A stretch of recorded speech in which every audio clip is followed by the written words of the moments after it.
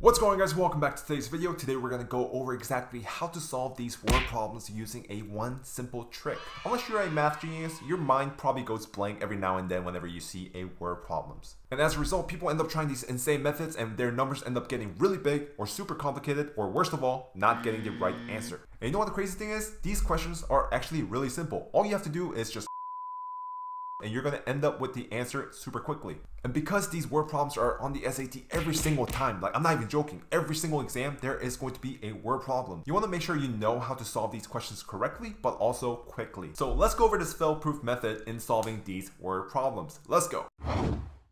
So how can we recognize that we are dealing with a word problem? It's actually really simple. Look at the question, and if it has a lot of words in it, if it's like a wall of text, there's a very high chance it's going to be a word problem. And to solve all these word problems, all you have to do is just convert words into numbers. That's it. If you can convert words into numbers, you are going to be the king of word problems. Nothing's going to be impossible. So let me show you what I exactly mean by converting words into numbers. Let's dive into this question. So whenever it comes to word problem, the first thing you want to do is going to be identifying key informations. Okay? And based on the key information, what we're going to do is we're going to create equations. Okay? So let's look at this question for an example. At a used book sale, a paper book sells for $3 each and a hard book sells for $8 each. If Claude purchased 10 books at a total cost of $45 at a used book sale, how many hard books did he purchase? So what we are looking for in this case is the number of hard books, right? So the first thing we have to do is identify key information, and we did exactly that. Okay, so we know that paperback is going to be $3 each and hard books is going to be $8 each. So we're just going to write that down. Hard is going to be $8 each and soft is going to be $3 each. Okay, and another thing that the question tells us is that the person purchased 10 books total. So we know that total book is going to be 10, right? And the total cost is going to be $45, right? And based on this key information, what we're going to do is we're going to create equations. Okay, so our first equation is going to be based on the total number of books, and the total number of books is going to be 10. And we know that total number of books is made out of hard books plus soft books, right? And that's going to equal 10, and that's going to be your first equation right there, right? So our equation number one is going to be H plus S, which is number of hard books plus number of soft books, and that's going to equal 10. And the second equation is going to come from our cost, okay? So what we know is that the total cost, the total money that they spent on the book was $45. So total cost comes from money on hard books plus money on soft books, right? And if you add those two monies up, you get the total cost, which is $45. So how can we find out exactly how much money was spent on hard books? That's really simple. You just multiply the number of hard books that you bought by how many you bought. If you multiply those two things together, you can find out how much you spent on hard books. So how many hard books did we buy? We bought H books. We don't know how many we bought. And how much do they cost each? It's going to be $8 each. And if you do 8H, that's going to give you the total money spent on hard books. And you can do the similar for soft books. It's going to be how much is the book, how much is the soft book? It's going to be $3. And how many did you buy? You bought S soft books. And if you do that, it's going to end up with $45. And that's going to be your second equation. So what we do is we put it right there. 8H plus 3S is going to equal 45. And now we're going to use these two equations to find out exactly how many hard books that we bought. Okay, so what we're looking for is H. So we're going to use systems of equations to find out exactly what H is, and we're going to use elimination. Okay, if you're not sure why we're using elimination here, go back to a systems lecture. There's going to be a link right there. It's going to outline exactly everything you need to know. Since what we're looking for is H, we're going to try to eliminate S. And how we can do that, multiply the top equation by 3. That will match up the S's. So it's going to become 3H plus 3S is equal to 30. Okay, and if you subtract the whole thing, you end up with 5H plus 0 is equal to 15. You get that H is equal to 3. Okay, that means we bought 3 hard books total. Okay, so it's actually really simple. All you have to do is just convert words into equations. And to do that, you need two things. You first have to get key informations. And based on the key information, you can make up this equation. Okay, so key information is here and equations look like that here, and you use that to solve and find the answer. Let's go to the second one. This one's actually going to be similar to the first one, but let's try it out again. So the first thing we're going to do is identify the key information, right? So let's read the question. A movie theater sells 2 types of tickets, okay? And there's going to be an adult ticket and there's going to be a child's ticket. Adult is $12, child is $8. If the theater sold 30 tickets for a total money of $300, how much in dollars was spent on adult tickets, okay? So what are we looking for? The question is money on adults, okay? That's what we're looking for. So identify the key information. We know that adult tickets, it's going to be adult ticket is going to be $12, and a child's ticket is going to be $8. That's a terrible dollar. It's going to be $8, right? And what we know is that they sold total of 30 tickets, right? So total sold is going to be 30 tickets.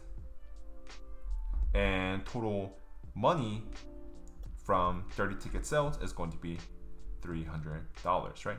So based on that, we are going to now make an equation out of it, okay?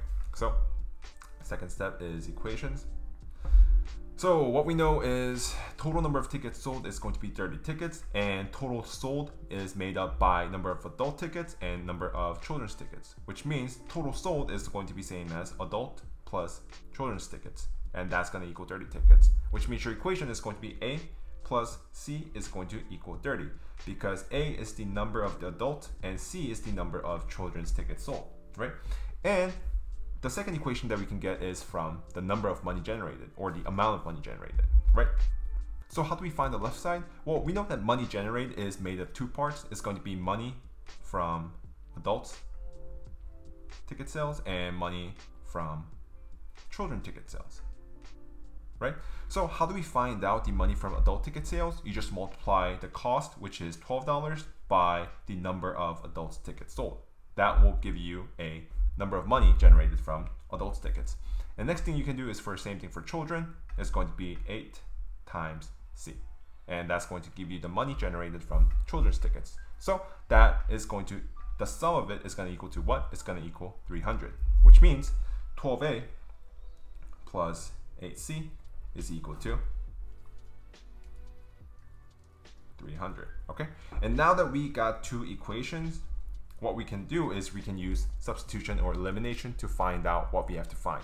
And what we have to find out is how much money was spent on adult tickets. And what represents that is going to be 12A, because 12 times A is going to give you money spent by adults, right? So what we need to do is find out what A is and plug it in, and then we can find out the money spent by adults, okay? So what we need to do is find A. And how can we do that? We can do that by getting rid of the C. So what we're going to do is multiply the bottom equation by 8 so that our C's are matching up. So 12A, let me just write this down one more time, and multiply by 8, 8A plus 8C is going to equal 240. Okay, and what do? We subtracted, and that will be 4A plus 0 is equal to 60, A is equal to 15.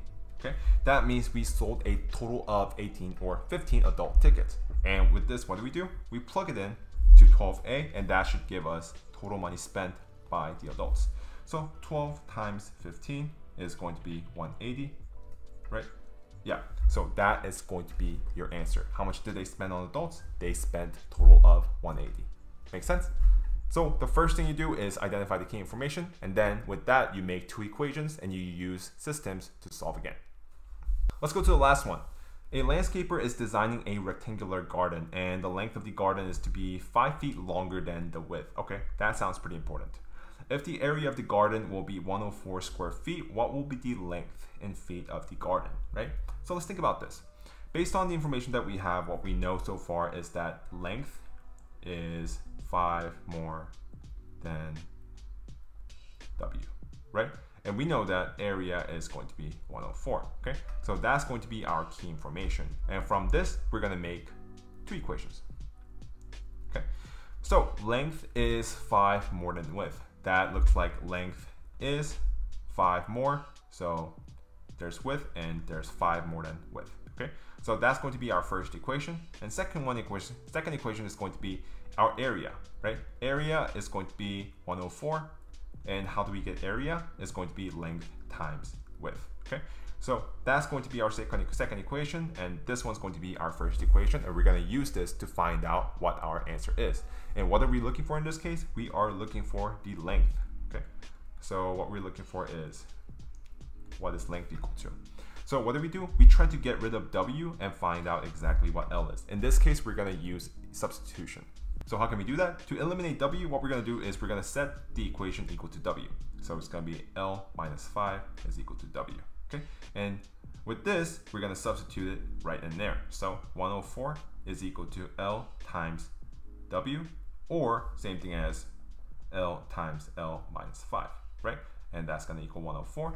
And if you distribute this, you get L squared minus 5L is equal to 104.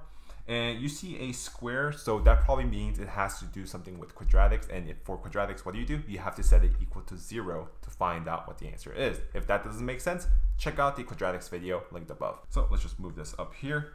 And if we move 104 to the other side, then our equation is going to look like L squared minus 5L minus 104 is equal to 0.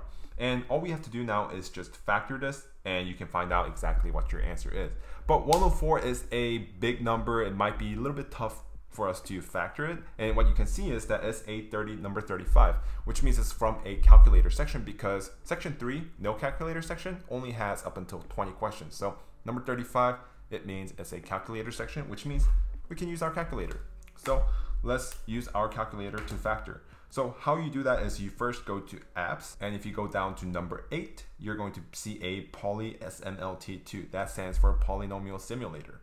And the first one says polynomial root finder. Go into that and just make sure your screen looks like that, and you hit next, and you just plug in numbers based on what your equation is. Okay, so our L, or coefficient of L squared, is going to be 1, so we just put 1, and it's minus, and minus 5 minus 104. And after you do that, you hit the graph button, which stands for solving. And if you solve it, you find out that our L value can either equal minus 8 or 13. Okay, that means our length can either be minus 8 or 13. But can both of them be our answers? And that is no, it can't. Only a positive number can be an answer for a free response question. But more importantly, how can you have a length of minus 8? Like, it's minus 8 inches long. What does that even mean? Doesn't make sense. Okay, so our answer is going to be 13. Does that make sense? So it's the same thing over and over again. First, identify the key information, and then make the equations and solve for it using a systems of equations. If you don't know what systems of equation is, make sure you check out the lecture. It's up there somewhere, I think. And that's exactly how you solve these word problems. What you want to do is first identify exactly what the key informations are, and based on those key informations, you have to create equations from that, and just use those equations and you should be able to find out exactly what your answer is. Honestly, I could have gone more in detail into each steps in this problem, but that would have made the video 40 minutes long. However, if you want to really master these word problems and go deep down into the explanations by step, then there's going to be a link in the description box down below, and it's going to take you to a private lecture. And in the lecture, you're going to get 3 things. First, you're going to get a full-length lecture on word problems, how to approach them, how to solve them, step by step, explained. And second, there's also going to be a worksheet that goes along with the lecture, which you can print out and follow along the video with it. And also, it's going to exactly point out what you need to know, those little tips and tricks to solve these word problems, so they are going to be really helpful. And last but not least, there's also going to be a set of practice questions at the end of the lecture where you can try out these word problems to see if you really understood how to solve these word problems. And they are just a collection of actual SAT word problems, so if you can solve those questions, I think you're in a pretty good shape. Anyways guys, that's going to be it for today's video. If you guys made it until the end, very proud of you. Not many people actually made it till the end. If you guys liked this video or found this video helpful at all, make sure you guys smash the like button. And if you love this kind of content and would love to see more, I would highly suggest you subscribe to the channel, because every Monday, Wednesday, Friday at 3:30 p.m. I release these videos summarizing exactly what you need to know for the SAT section. Watching these videos alone will save you so much time, all that time that you would spend going over these test prep books trying to understand exactly what you need to know for the SAT. If you guys have any questions or comments, leave it in the description box down below. And if there is something you want to see next, let me know in the comment box, because as always, this channel is based on what you guys want to see and not what I want to talk about.